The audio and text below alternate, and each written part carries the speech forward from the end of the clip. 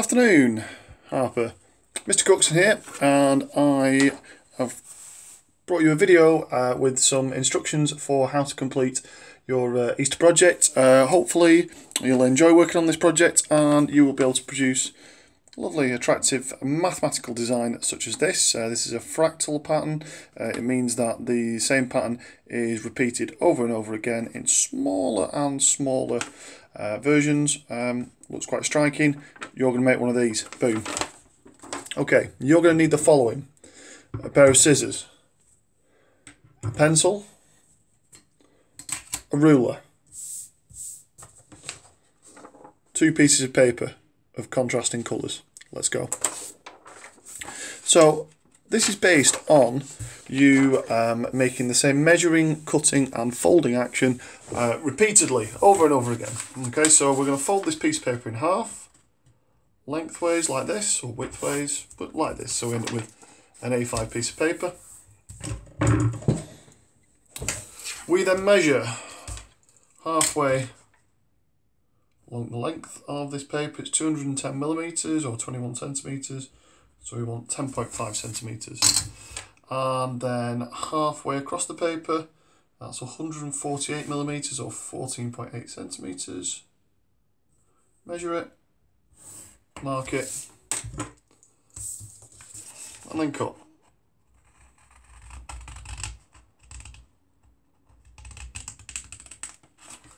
Okay, once we've cut that, we are going to fold it back like so, fold it down so we've got a nice crease, open it up again, and hopefully this does what I want it to.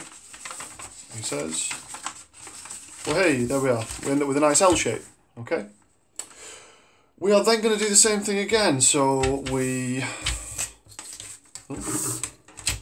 measure.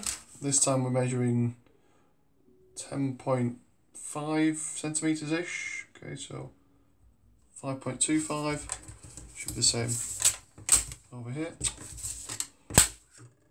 5.25, yeah, happy with that. And again, measure it across the length. If you've measured it accurately, you should be consistently doing the same measurements everywhere. Not being accurate to the odd millimetre here and there won't really affect your final answer or your final product. Okay, and then we do the same thing again. We're going to cut, we're going to fold back, and once we've done that, we're going to end up with something that looks like this. Okay, so you can see we've got a kind of staircase kind of effect there. If we open it up, we can see it's starting to show that pattern that we talked about. Okay, carry on like that. You do the same thing again. Measure this distance, half it. Measure this distance, half it. Okay, carry on doing that until eventually you get something that looks like this. Okay, we've got the staircase, we've got more steps. And if we open it up, now we can see we've got that pattern there. Once you've done that, okay, I've done it 3 times. You may be able to do it 4 times, but I think you might struggle because the folding gets quite difficult, you end up with a lot of paper. Once you produce something that looks like this, you can then stick it down so that it's maximum attractiveness. Okay, and the best way to do that is take your contrasting piece of paper, glue stick,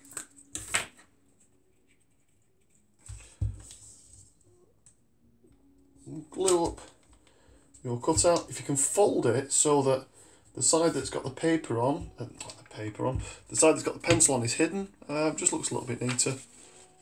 Okay, and then what I would do is take this and just make sure you get it so it lines up with the corners of your contrasting piece of paper, like so. Glue all that down.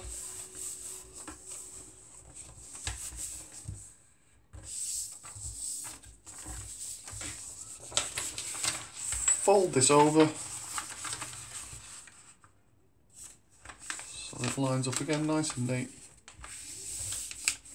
like so. And once you've done that, stick your glue on this side.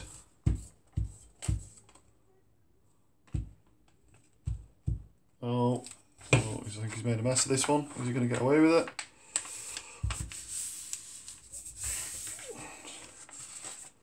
And then open it up. Yes! And there we go. Doesn't look quite as good with white on orange as the previous one did, but you can see the idea. Okay, I hope you'll enjoy making this. Something nice to put on your mantelpiece, give to your parents. Stay safe, everybody. Stay at home. Look after each other. See you all soon. Mr. Cookson.